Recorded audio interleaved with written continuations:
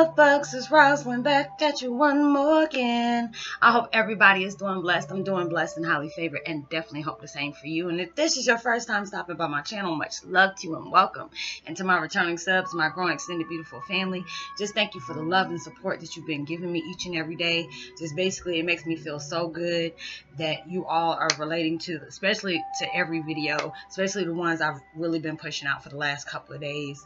I've been working very hard to make sure that you know the things that you're going through, the things that you're supposed to be experiencing or you have been experiencing is coming into play to where we're about to go next. So with that being said, much love to all. Namaste, love and blessings, love and light, and many blessings are definitely coming your way.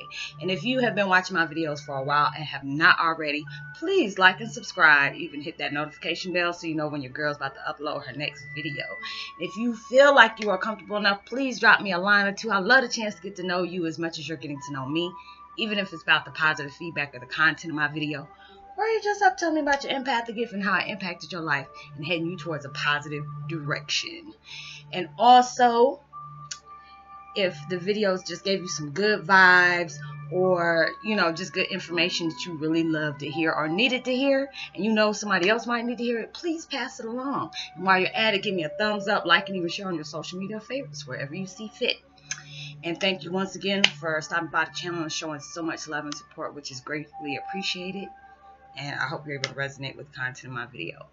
Today, y'all, through the next few weeks, I'm going to be go ahead. This is my daughter's drawing that she has done. My baby, I'm so proud of her.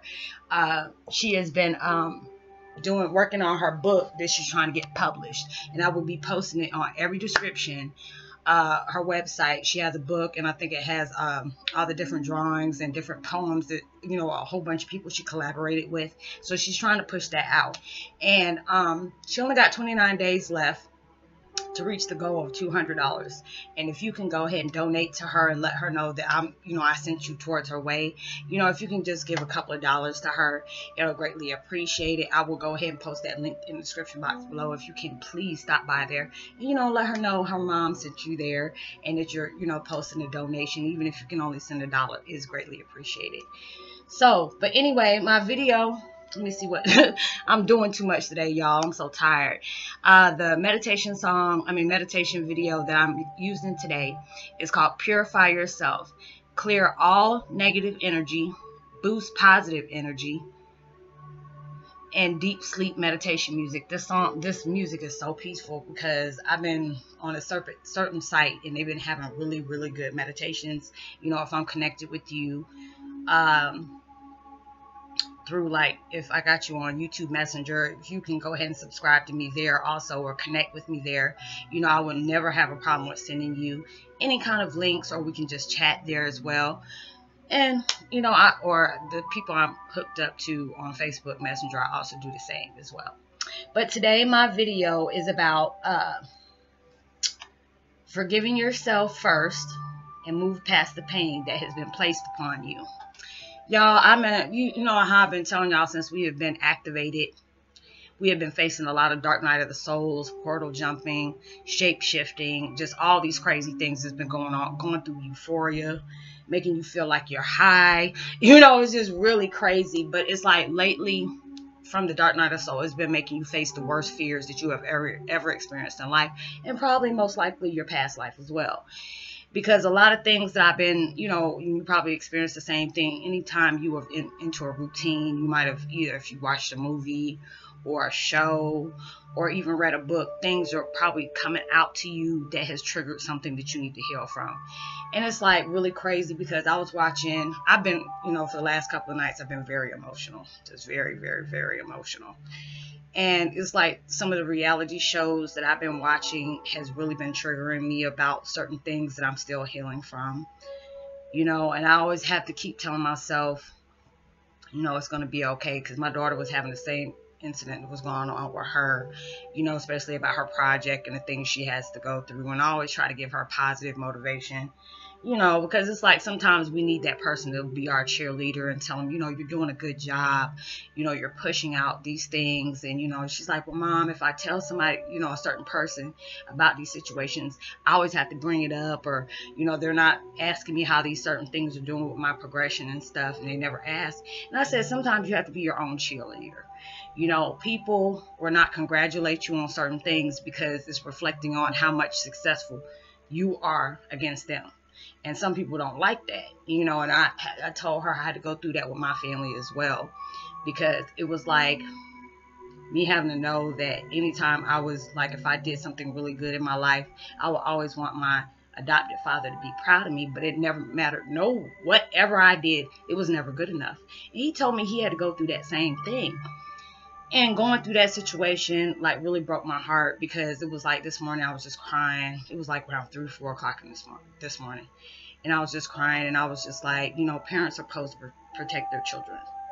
You know, especially your father. You always look up as your father, especially with you being a girl. You know, I always said, you know, my dad should have been there for me. But he did not.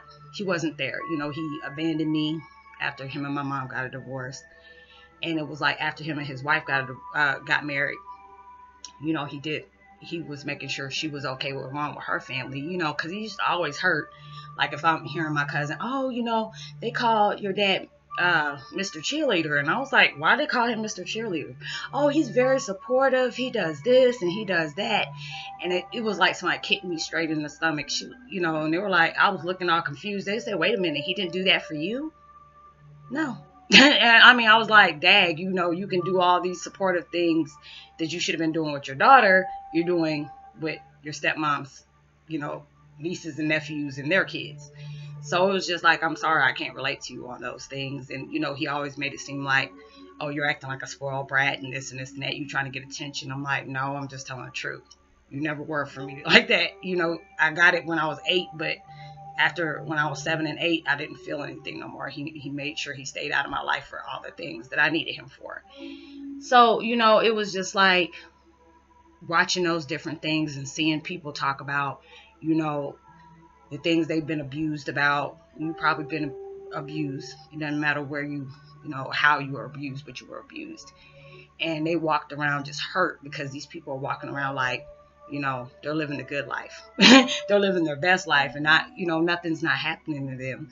And, you know, and a woman that was like a activist for people like the Me Too movement, she was like, nobody should be able to live with pain like that. Knowing instead of you being a victim, you can be a victor.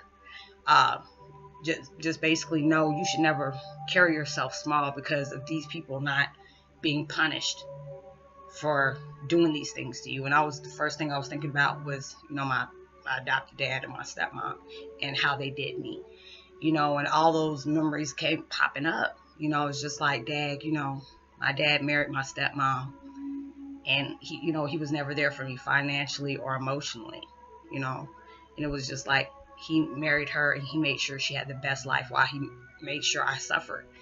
And that was something I had to really deal with.